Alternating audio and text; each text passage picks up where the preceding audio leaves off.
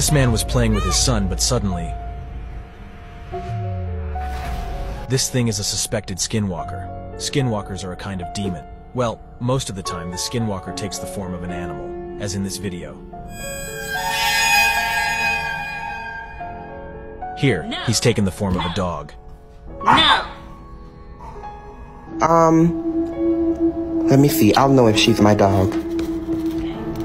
Merlin, sit. Turn around. Turn around.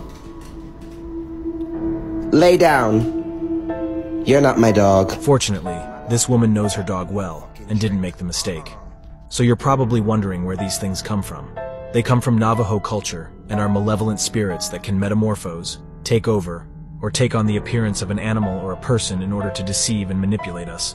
Like here, for example. In this video, we see a skinwalker who has taken on the form of a man.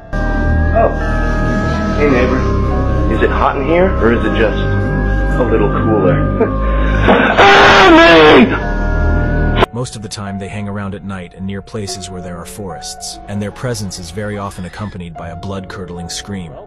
Like this one, for example.